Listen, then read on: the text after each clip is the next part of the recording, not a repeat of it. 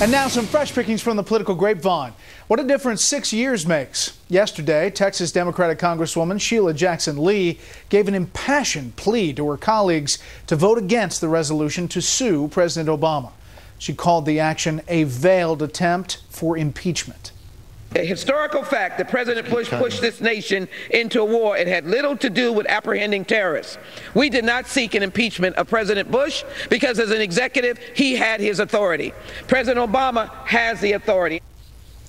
But in 2008, Jackson-Lee actually was a co-sponsor of House Resolution 1258, entitled Impeaching George W. Bush, President of the United States, of High Crimes and Misdemeanors.